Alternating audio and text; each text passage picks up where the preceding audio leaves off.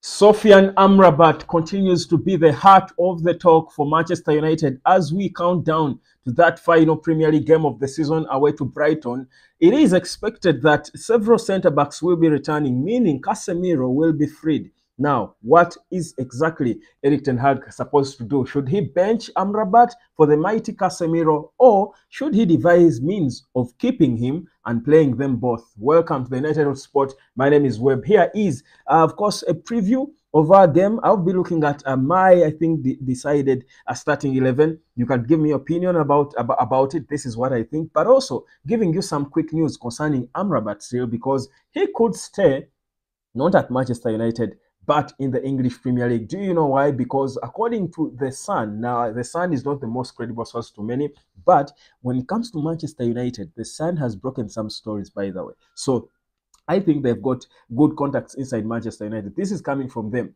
They are saying that two Premier League clubs, that's Crystal Palace and Fulham United, have sent their scouts to monitor Sofian Amrabat, and they have been impressed by the game against Arsenal and the game against Newcastle, like we all have been. So they are planning to approach Fiorentina when he's done with Man United. If Manchester United decide not to keep him, they will be approaching Fiorentina to pay the nearly £20 million that Fiorentina will value him at. So he could see himself staying in the Premier League, perhaps not at Manchester United, but owing to his two good performances, someone might be saying, one man's meat is another man's poison. Your poison is Fulham's meat.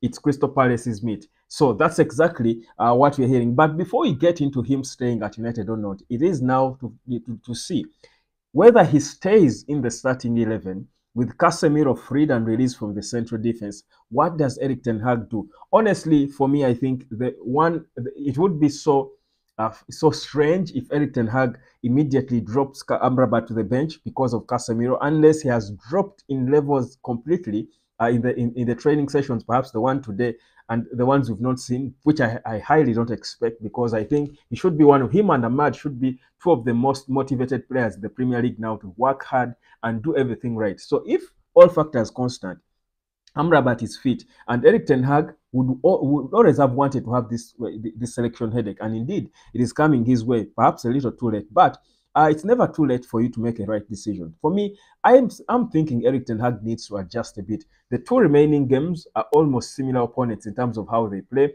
They both beat us in the past meetings we had with them. So what then does Erik ten Hag do? Approach these games almost the same way to try and limit how much they come at you.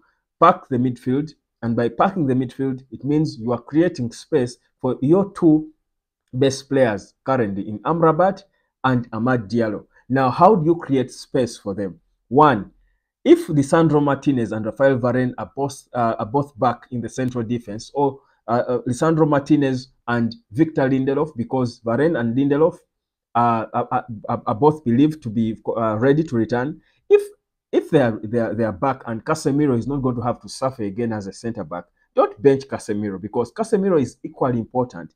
But that does not mean because Casemiro is a very important player, immediately you drop Amrabat because they play in the same position. No, creatively find ways of accommodating the two of them, but also your other best players in Kobe and Bruno and Ahmad. Now, for me, those are the players, the names that are not subject to debate.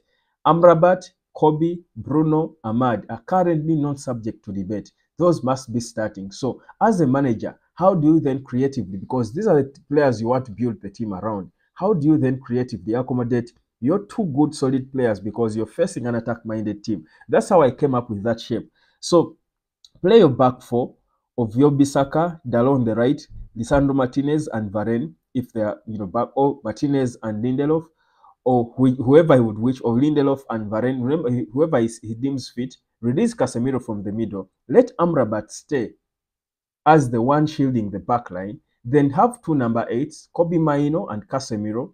Then in front of them, have Bruno and Ahmad playing either side of each other. Then Højlund up top in what looks like a 4-3-2-1. I've seen Carlo Ancelotti play this formation before at Juventus when he had Zinedine Zidane. I think he had Pirlo in there. He had some good players. I think he's the first manager I remember seeing play 4-3-2-1, and he accommodated some of his best players in there, and it won him games of football. I've seen, I think, at times, Mikel Arteta has played a 4-3-2-1. He had adjusted this team to a 4-3-2-1, depending with Declan Rice, Thomas Partey, this captain Odegaard. Then he has two up top, two in front of them, and one up top. It is a creative formation that gives you control in the middle. And I know that managers today are so fascinated with the width, but you see, the width that United has coming from Garnacho lately does not make sense at all. But also, before you think about width, think about the opponent and what do you need to do first if you're going to have a chance against the opponent. Now we know that with Manchester United, against the two teams we are going to face in Brighton and Manchester City, the smartest way for us to approach them is to try to catch them on the counter, because they will certainly dominate possession. Brighton will dominate possession. Man City will dominate possession. How then do we have a chance against them?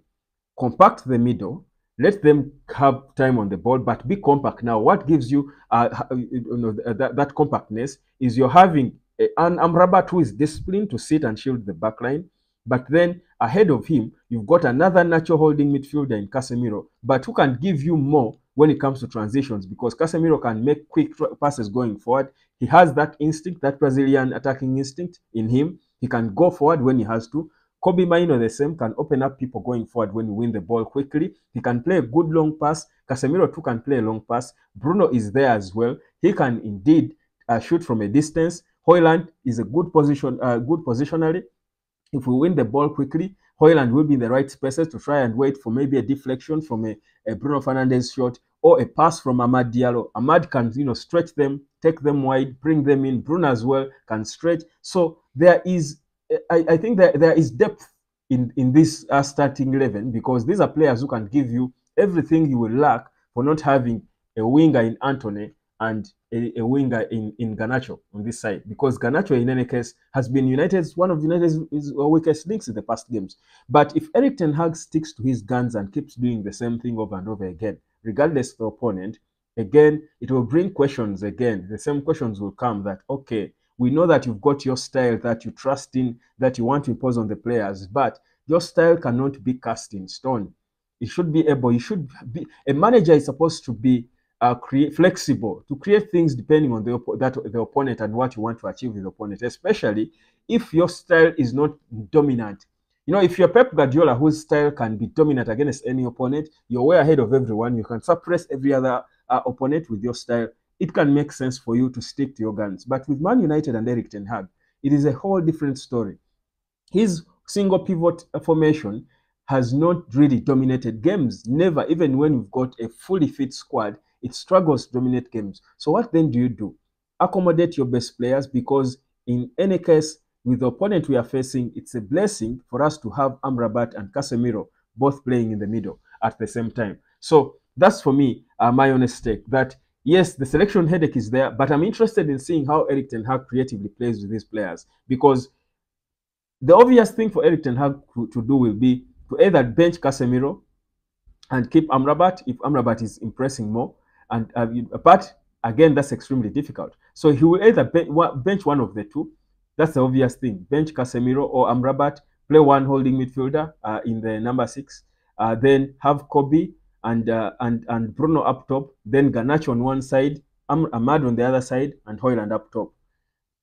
I find no creativity in that. I find it doesn't change a thing. You don't see the impact of having these centre backs coming back, but also you don't see a manager then adjusting to the opponent, which I think is extremely important. One of the things we've been beaten at is that we've been one-trick ponies playing the same way against all opponents who take time to study our games in videos and find the spaces and creatively find ways of exploiting them.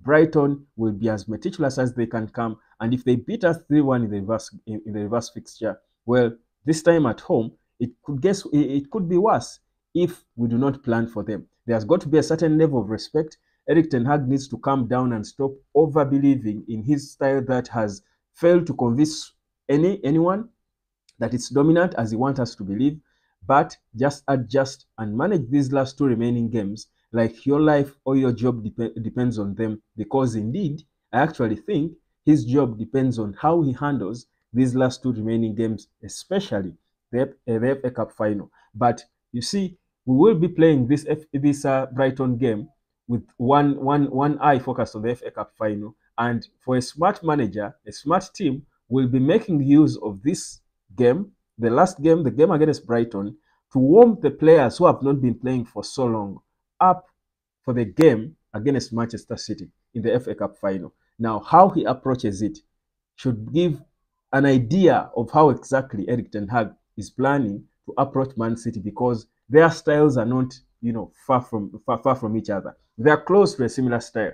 They are both dominating possession-based teams that pass the ball intricately and with finesse and panache. So he has got to creatively find ways of trying to handle his team based on his best players. That's my honest take. If that doesn't happen, we might be battered, and what that would mean might not be good for Eric Ten Hag.